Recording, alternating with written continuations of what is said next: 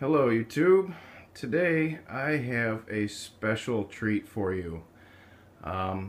This is going to be a part one in a series I'm going to call Building the Ultimate 2000, early 2000s Entertainment Center. And this is the centerpiece of the show.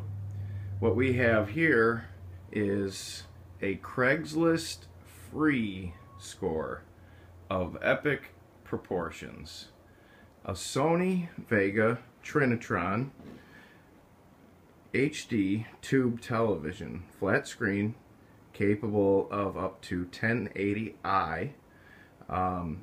It will also do some minor upscaling of analog inputs to make just an absolutely beautiful picture, even for as I'm going to show you in a little bit. I got my PlayStation 2 hooked up to this thing, and the difference between the tube television I had previously and this thing is just, it's stupid. I absolutely cannot believe that somebody actually gave this television away in the condition that it's in. I'd also like to state how unbelievably heavy this son of a bitch is. It's almost 200 pounds, and myself and a friend went and picked it up. We had to bring it down a flight of stairs to get it out of the house, and then drove it back here and bring it back up a flight of stairs to get it into my apartment. It is in two halves, the television, and then the base down low is just like a particle board that's laminated. But this is how it was sold, and it's all supposed to be, you know, one unit like this. Now, this television came in almost perfect condition. There are a couple minor blemishes on the base. It's got a couple nicks, but you know, right there, it's got a couple little marks. The worst of it, unfortunately, is there is this line in it. It was like that when I got it, but it's just in this bezel, and hell, maybe one day I'll find a new bezel for it. But considering that it's, you know, this was a 2001, 2002 television, it's 15 years old, that's not too bad. Now, this is a very special television for a couple reasons. A, this is in the 4:3 aspect ratio, so retro gaming, which I'm very a big fan of, and one of the reasons why I have this television is because all the old consoles are in the 4:3 aspect ratio, and they will all look much better in the full screen of the television, rather than your traditional 16:9.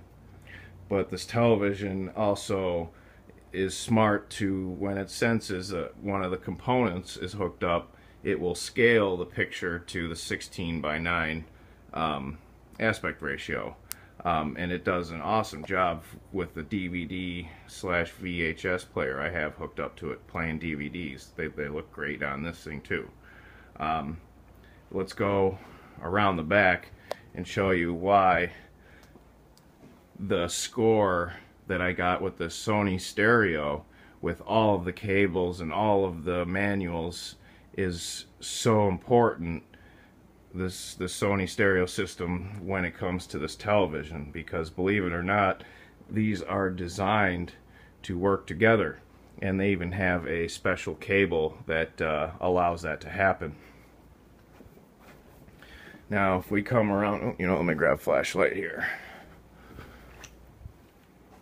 Now, if we go around back to the inputs, we can see that this thing has a lot of input capability. We have, let's see if I can squeeze back here. Alright, we have two, come on, focus please, two component ends.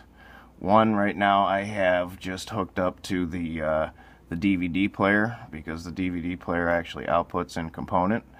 And we have your standard aux in converter, and even your standard old school UHF VHF. This is where things get good. There is Control S in and out, and there's a very that's the cable that will be connecting to the stereo receiver. Now we also have 5 traditional analogs, 4 on the back and then 1 on the front behind the flip door. We have an audio out to the stereo receiver, oops, sorry, and also monitor out, which is going to be a part of this cable that has the control wire built in with it, which is going to be really, really cool. We're going to have some fun with that as well. 2 S-videos as well, and then if we come up here, we also have DVI HD TV in, so we can connect a computer up to this if we want, or we can get a DVI to HDMI converter cable from you know, Best Buy or something like that, and then hook up traditional HDMI cables to this television and be able to watch them in 1080i, which is not bad considering this is a tube television. Again, now our information label here shows that this television was made in February of 2003. The model number, for those that like to look those kinds of things up and see the technical specs, you can pause the video and take a look at that, the KV-32HS500. I've spent a lot of time researching that just to see all the features. And then we're going to go back around the front here and talk about one of the features of this television that I unfortunately cannot display right now due to the fact that it did not come with a remote. Some of you might be familiar with picture-in-picture.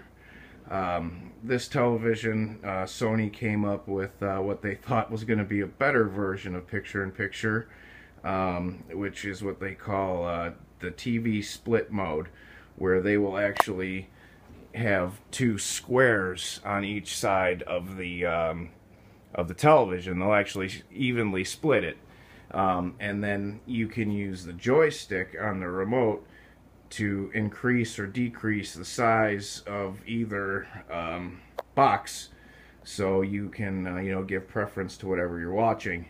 But I have to have the damn remote in order to access that feature. I can't do it through the menu.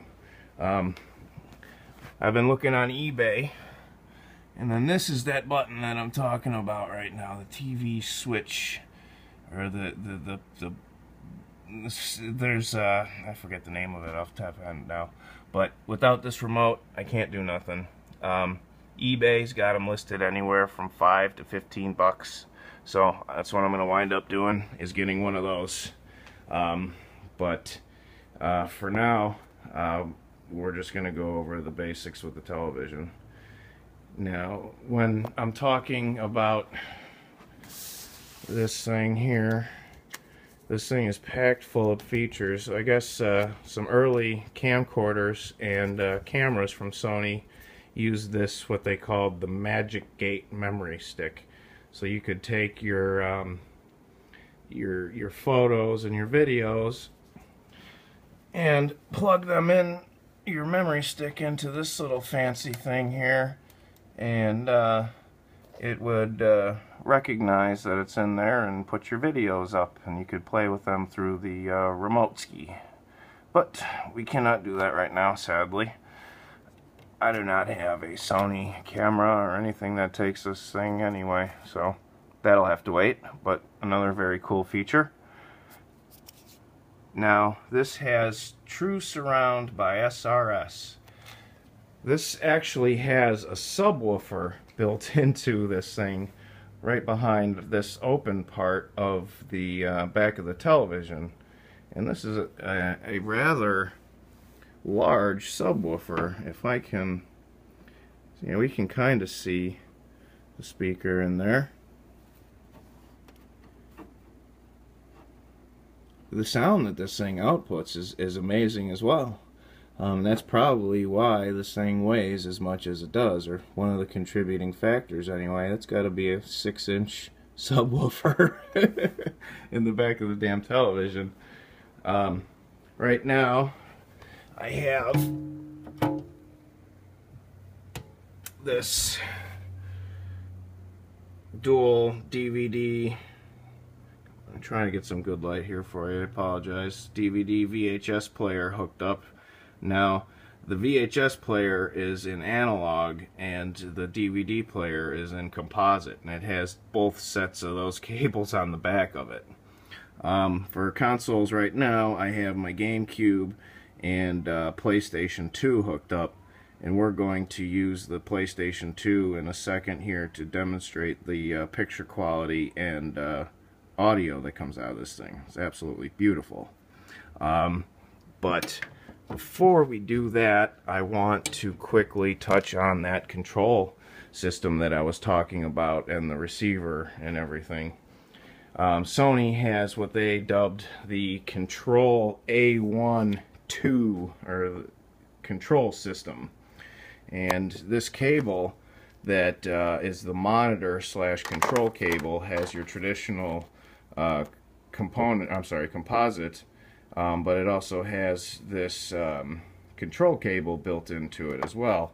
So this cable goes to that those plugs I was showing you on the back of the television here, and they actually connect to the back of this receiver and all of its glorious input and output. Now we have the control, if we can focus here, the Control A12 right there, and we also have video in and your audio as well, S-video, everything along those lines.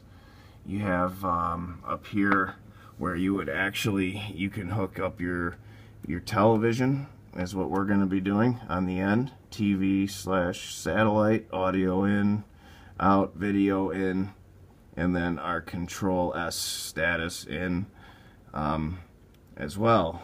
And there is one more connection that we're going to take advantage of underneath it that says monitor. Yes, we are going to hook up a computer monitor to this thing as well to give us, I'm hoping it's more than just whatever the television signal is. Maybe it'll give us some display, some stats or something really cool, but you know, that'll be later down the road. But the fact that all this has just seemed to come together is just fantastic.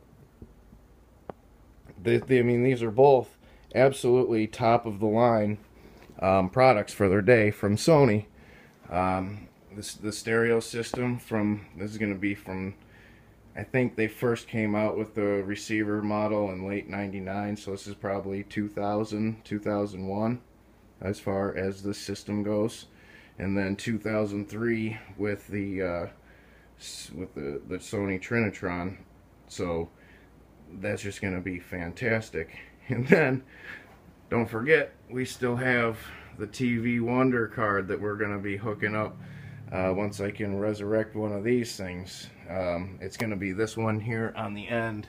This compact is a Windows 7 machine. These are all AMDs, but this is the newest, and it has a nice PCI Express card that or slot that I can take advantage of as well.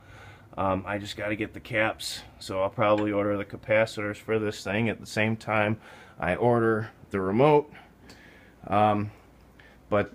Yeah, I can't believe this, you know. Craigslist free section is 99% people just trying to get rid of garbage and have somebody to come pick it up for free because the garbage company won't do it. But every once in a while you'll find a gem like this thing. So that's another place where, you know, always keep an eye out. It doesn't hurt to flip the section open and browse through your local area and see if something like this might come up. Alright, so the only thing that's missing is obviously I need to get some proper Sony speakers and a cabinet for this thing. I have the surround, I have the other two surround speakers in the box there. So I just need some, some regular tall ones that I can put on the sides of the television. We'll have a cabinet for that. And then we will be well on our way to the ultimate early 2000s entertainment center. I can relive my teens all over again, or my late teens by that point. But anyways, thanks for watching, guys, and stay tuned. I almost forgot to give you a proper display of this beauty. Silly me. So what we're going to do is I have right now the television also hooked up with the stereo, just kind of crudely. I'm going to turn the volume down all the way, and we're going to hear just the television, and then we're going to crank up the volume on the amplifier and hear what it sounds like with just that center speaker hooked up. So you can even see inside this 300 disc player that it is ready to go, and it wants some CDs in it. Alright, I believe video 1 is where we want to be. And I love this remote, and I love this stereo for this simple reason. I mean, it's the little things in life that matter. Watch this. Alright, I got the remote here. I'm going to hit, we're going to do the master volume. And it's really the little things in life that matter. We'll turn it up all the way, and then we'll turn it back down. You know, today's youth just don't understand these kind of joys. You know, it's meaningless. It doesn't have to turn, but it does. And I'm not touching it. How cool is that shit? Okay, enough of that. It's all the way down. Turn on the PlayStation here. Open up our little tray. Give this thing some volume.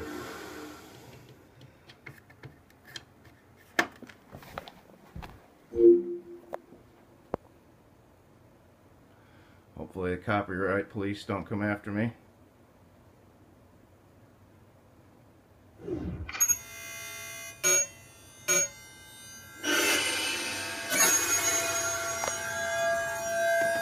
We can use this stereo remote to do basic features on here.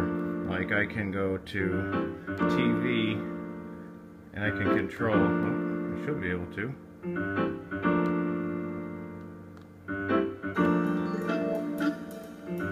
Well, it worked yesterday.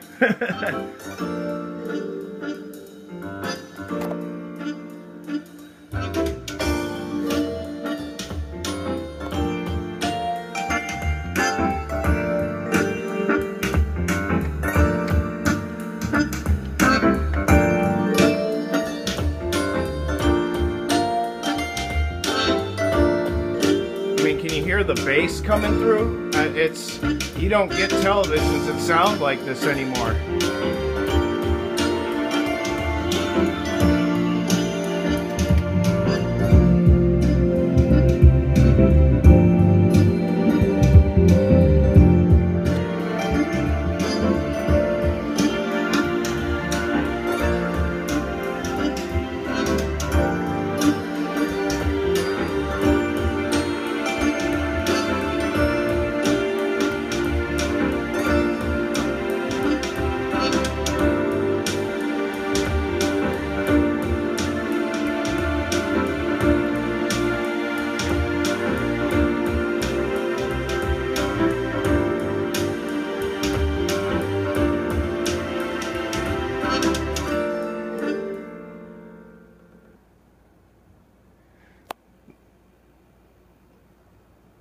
This iPhone does not do this thing justice at all compared to what this normally looks like on just a standard tube television. Is just, it destroys it in every fashion. The audio is superior. The video is superior. There's no input lag on any kind of tube television. Your controls are instant. It's a shame that, you know, this kind of thing had to die out, but in a sense it's a good thing too, because they are fuck all heavy. Yeah, I cannot believe that something like this was just given away.